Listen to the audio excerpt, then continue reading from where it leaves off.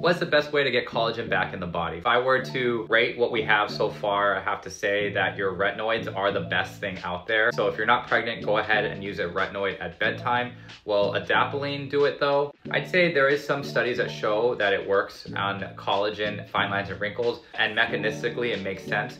But I would say we have to have more studies, larger studies around that to reproduce that benefit, because retinoids, they have different affinities and selectivities to different nuclear receptors. So I would say right now, retinol, retinaldehyde, and prescription tretinoin can help with increasing collagen. I'd say that's a 9 out of 10 in the collagen game. I'd say for vitamin C, theoretically can increase collagen.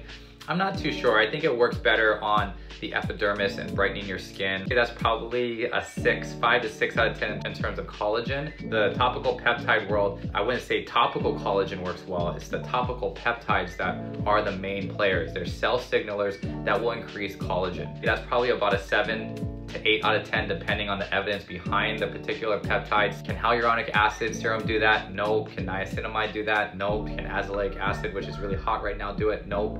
Incorporating resistance training, weights, resistance bands, twice a week, 1 hour sessions. There's a study that came out a couple years ago that shows that you will increase growth factors in your blood that will tell your skin to make more collagen. Definitely never smoke, and always wear your sunscreen to protect your collagen.